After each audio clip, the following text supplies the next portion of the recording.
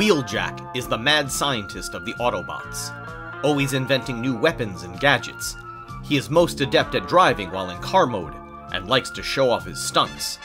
Wheeljack has a flying range of 800 miles using solid fuel rockets in his arms, and he shoots magnetic inducer, shrapnel needle, and gyro inhibitor shells from his rocket shoulder cannons. Wheeljack, however, is his own worst enemy, often injuring himself while experimenting with new weapons. Originating in the 1983 Japanese Diaclone car robo toy line, converting into a Lance Strato sports car, and specifically based on an actual real-life rally car that was detailed to advertise the logo of Italian airline Alitalia. In 1984, this modified rally car, along with its red-green detailing, was imported by Hasbro into the first wave of Transformers, becoming Autobot mad scientist Wheeljack. In G1 cartoons, Wheeljack appeared throughout seasons 1 and 2 of the series, creating inventions that would sometimes save the day, if not cause the problem to begin with. He also has the distinction of being the first Transformer we ever see on screen. And finally, in spring of 2024, Hasbro released a new version of Wheeljack that transforms into his classic Cybertronian mode. You betcha sweet ass I picked one up. Early drafts of Transformers the movie depict him as becoming a love interest for female Autobot RC, only after spending much of the story fighting and disagreeing with her. In 1986, when the movie was released, his role was substantially reduced. In addition to zero dialogue, Wheeljack is only seen as a dead body, having been killed off-screen. Oh, spoilers.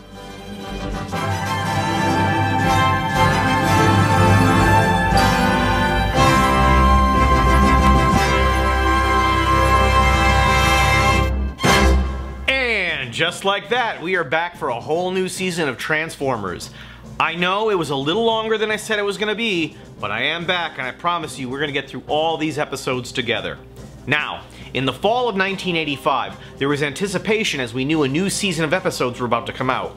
The previous year, we had watched those 16 episodes in repeat so many times, we didn't even believe it was really going to happen. But we knew there were new characters and new toys that came out the summer before that we'd already started collecting.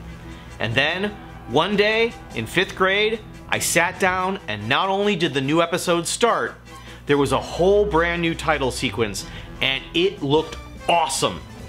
So, without any further ado, this is Season 2, Episode 17, Autobot Spike.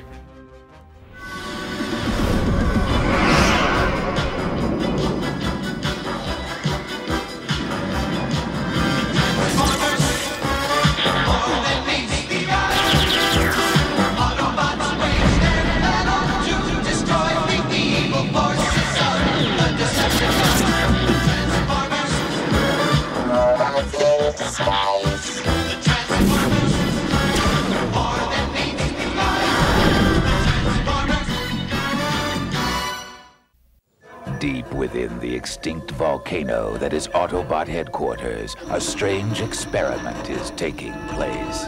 But this experiment is not the brainchild of Autobot scientist Wheeljack, but of their human friend, Sparkplug. We are ready for your demonstration, Sparkplug. Right, Optimus Prime.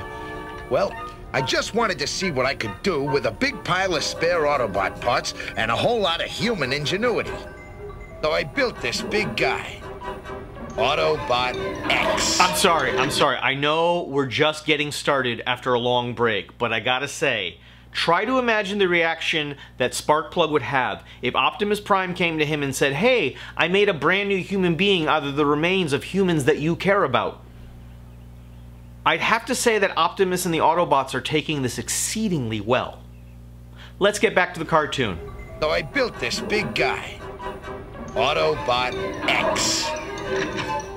Wow, it's like some kind of robot Frankenstein monster. Franken what, Spike? Oh, it'd take too long to explain, Bumblebee. Although saying it out loud is kind of a dead giveaway, Spike. It works.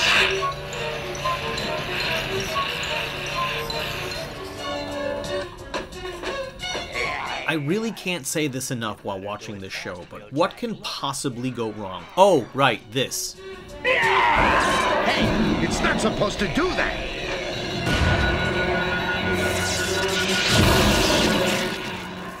As Autobot X tears shit up, Trailbreaker uses his force field to turn the tide.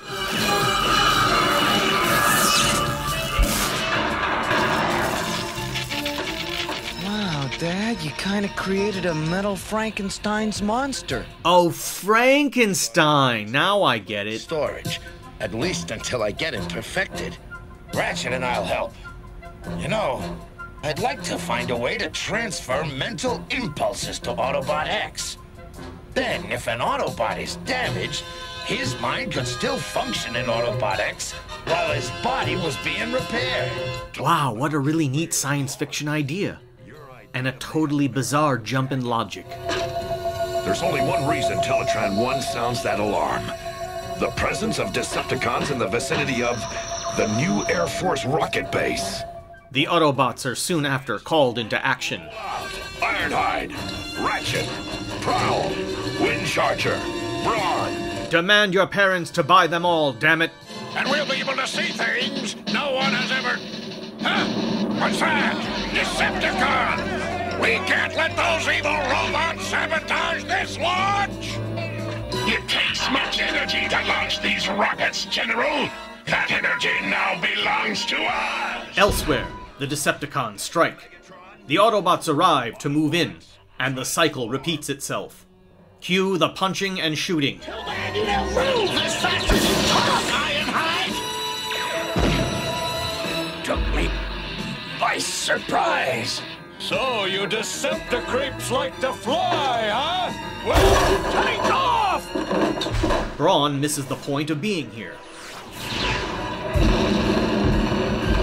The rockets? No. You sure we did the right thing in coming here, Bumblebee? I'm going with no. Let's see how this plays out. Oh, right. Not well. Bumblebee, Spike, Autobots, see... I sure hope Sparkplug paid his healthcare premium on time. Risking permanent spinal damage, the Autobots get Spike to a people hospital.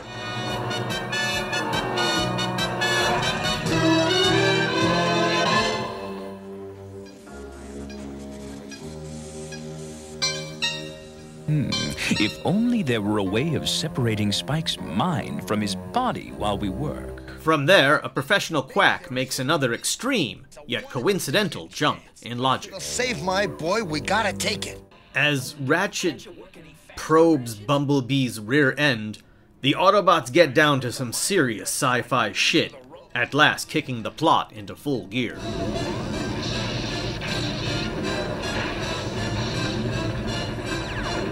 Spike, my son! Spike, do you know me? It's your dad! Dad? The procedure is a success. Until it isn't. No! No!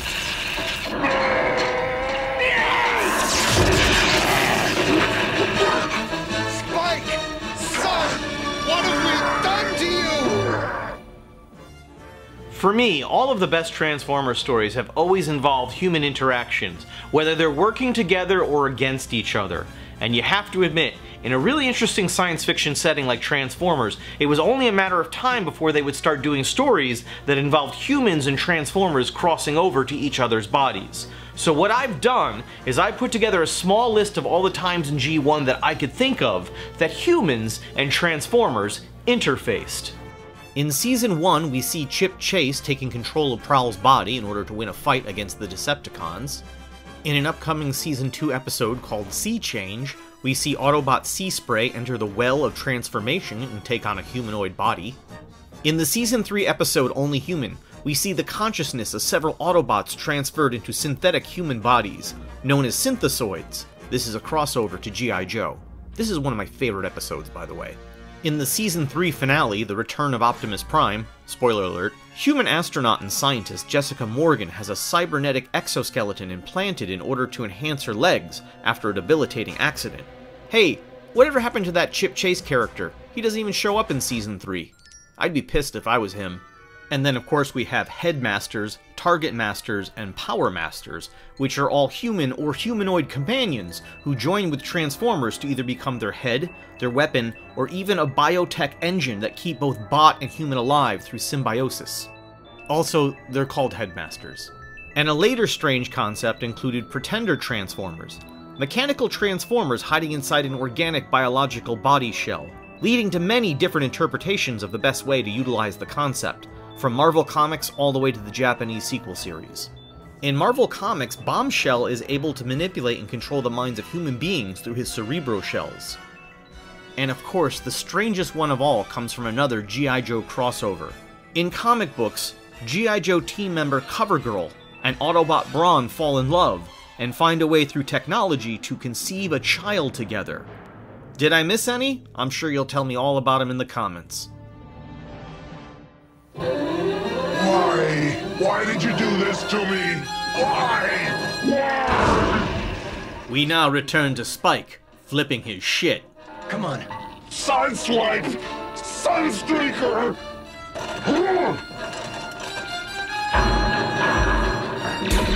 With non-lethal precision, Optimus incapacitates the threat. Spike, are you... What's happening to me? Forgive us, son. But we did the only thing we could do to save you. You'll only be in that robot body till the doctors at the hospital fix up your real one. Yeah, guess you did what you could, but it's hard to think.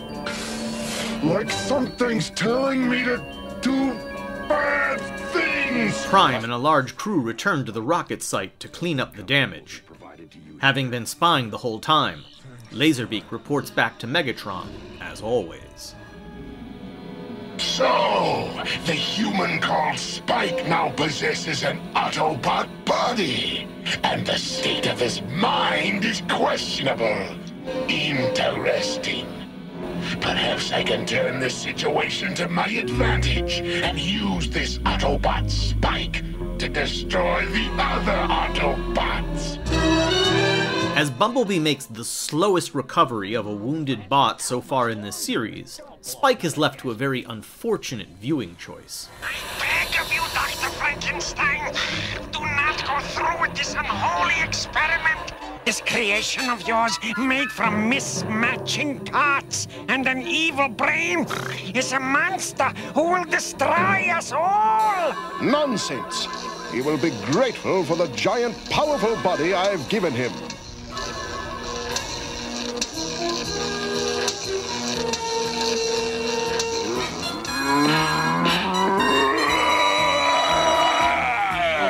You see, Doctor, you've created a monster! A monster! As the symbolism of the moment is too much for Spike to bear, he tears the base apart once again, then flees. Never take me! Conveniently and suddenly back up on his feet, Bumblebee goes after him. Find out. Bumblebee, wait! I still have to repair your radio transmitter! As Spike struggles with clearly obvious choices, Reflector clues the Decepticons into his location. What a drag. Trapped inside this walking garbage can. Should I use my new size, my power to help the world like Optimus Prime does? No! Why should I? I'm not like Prime. I'm a monster! Spike, wait! It's me, your pal, Bumblebee! Bumblebee! Listen, there was a side effect to the experiment. That's making it hard for you to think right. No! You're trying to trick me! As Bumblebee's pleas fail to persuade Spike, the Decepticons arrive. What's that? As if I had to ask. Getting a taste of the power he now possesses, Spike lashes out with joy. His enemies still manage to overpower him. What a great ally he's going to make. Is it just me, or are you also kind of wishing that Marvel Sunbow did an entire animated movie out of Frankenstein? I think that would have been really cool. Anyways, the this is the part of the episode where we learn just a little bit more about the character Wheeljack. So, it's time to jack off. Oh, I see. Roll the clip. Despite being killed before the third season of the series, Wheeljack, without explanation, appeared alive and well in the Japanese sequel series Transformers Victory. Later retcons would go on to explain this as the result of him time traveling in order to prevent his own death. Cool, I think. After being discontinued from toy shelves, Wheeljack's involvement in the Marvel comic ironically took off. He acted as a leading voice of dissension against Grimlock's troubled rule of the Autobots, thus contacting his old friend Skylynx to intervene. Wheeljack received a non-transforming Action Master, as well as classic reissue figure in the early 1990s. The name Wheeljack would not be used again until 2002's Transformers Armada, only a different version of the character. Not to be confused with Downshift from Transformers Energon, who closely resembled G1 Wheeljack, and was clearly modeled after him.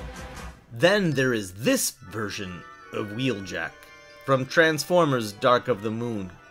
God, Anyways, adding confusion to insult, this version of Wheeljack is sometimes referred to as Q, which is a reference to the James Bond character. Later that year, a much cooler classic-inspired design of Wheeljack appeared in Transformers Prime. This version, more of a freelance mercenary, and member of the iconic Autobot Wreckers, Wheeljack came to be a source of trouble and disappointment to his old friend Bulkhead. As the series progressed, Wheeljack learned to become part of a cohesive team. Wheeljack has also appeared sporting his classic look in the live-action Bumblebee movie, Netflix's War for Cybertron, and even Transformers Cyberverse, featuring a more jovial Wheeljack with a southern accent. And then there's this guy from Rise of the Beasts.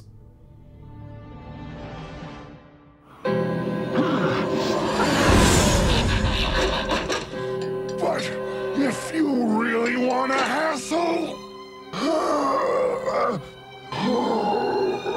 Wait! There is no need for further conflict.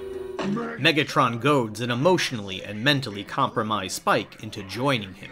Doing his best Emperor Palpatine impression, Megatron seduces Spike to the dark side of Transformers. Together we will punish those who did this to you. I don't know. It's getting harder and harder to think. Then let Megatron think for you, Autobot Spike. Meanwhile, back at the launch site, everyone is ready to roll on take 2. 1, ignition!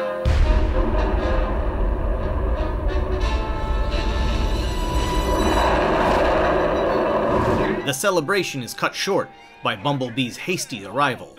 Hold! Optimus, Megatron is telling lies to Spike, and Spike's starting to believe him. I feared something like this would happen. As his friends arrive to help, a confused Spike lashes out at them.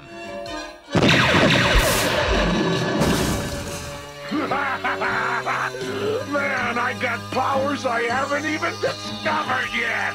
Yeah, like my titty blaster. Meet my pal, Megatron! The Decepticons spring their trap. Take no prisoners! As robots go pew-pew, Prime continues to plead. Listen to me, Spike. You are not acting according to your own mind and will. He's telling you the truth, Spike. The experiment did something to your mind. Oh, it's so hard to think. Don't let them confuse you, Spike. Destroy them! At last, the one person who can get through to Spike arrives. Spike! Spike! What are you doing? Spike! Shouldn't you fight back, Optimus? No. If I destroy his metal body, I also destroy his mind. Just a reminder to the audience. Friends! Spike! Before it's too late, Spike sees the error of his ways and chooses to save his father's life.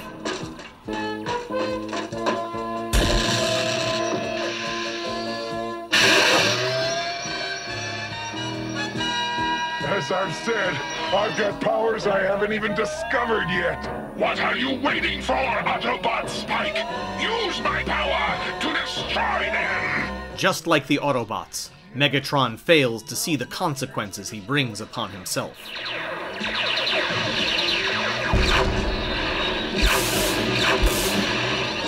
You fool! You've turned my power against my own warriors! As this episode's running time gets further along, the Decepticons pull a needless retreat, allowing your local station to fit in enough commercial breaks for He-Man and fucking Rainbow Bright. You saved my life, son. Thanks. Dad, it was me who put you in danger in the first place. Can you ever forgive me? Spike, there's nothing to forgive. We've given him the best possible treatment, Mr. Witwicky. The rest is up to you and the Autobots. This doctor sucks. He did nothing. The last time I'll get to see myself from the outside. Back at Autobot base, Spike clicks his heels 3 times in order to come home. It's overloading! It can't take much more!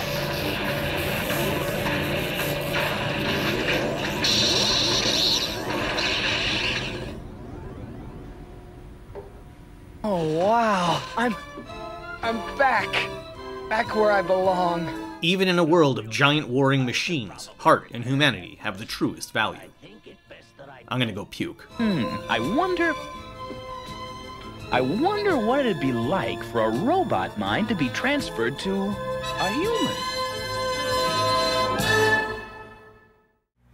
Season 3, Bumblebee. Season 3. And that, my friends, is Autobot Spike. Now, there are a few errors in this episode, not a lot.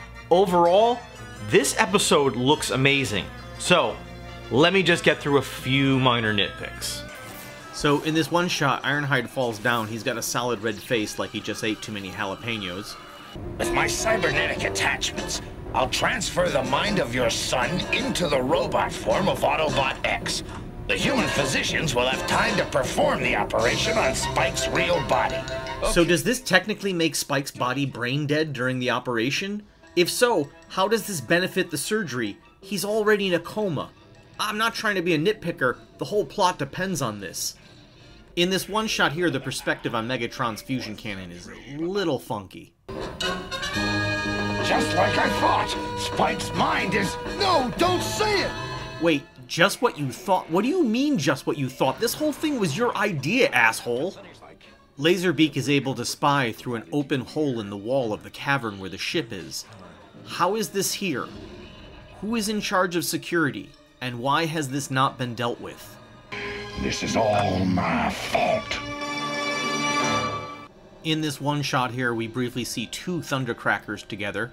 Okay, serious question, what the guy says here. Is this a movie quote? What is this from? It seems so familiar. If you know, please tell us in the comments. And we'll be able to see things no one has ever...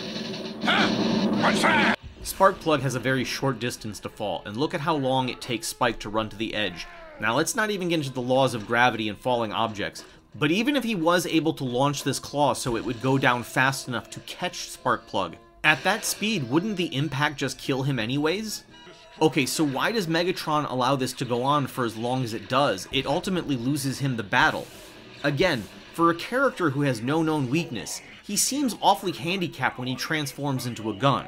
I'm gonna ask one more time, why even transform into a gun?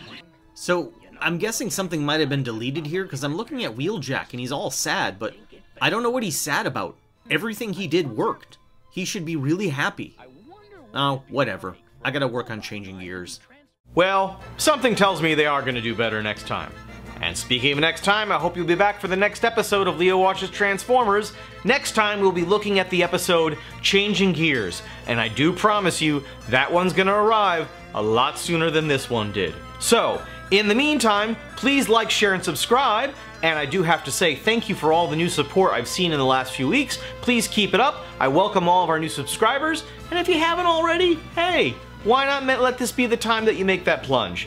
And so, until next time, I'm going to leave you with something I just discovered recently myself. This is an alternate opening for Season 2 that we never got to see.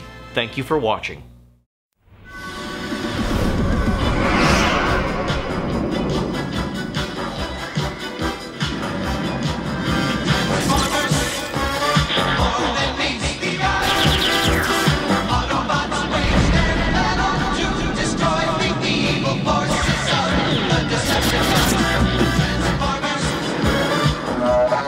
Spice.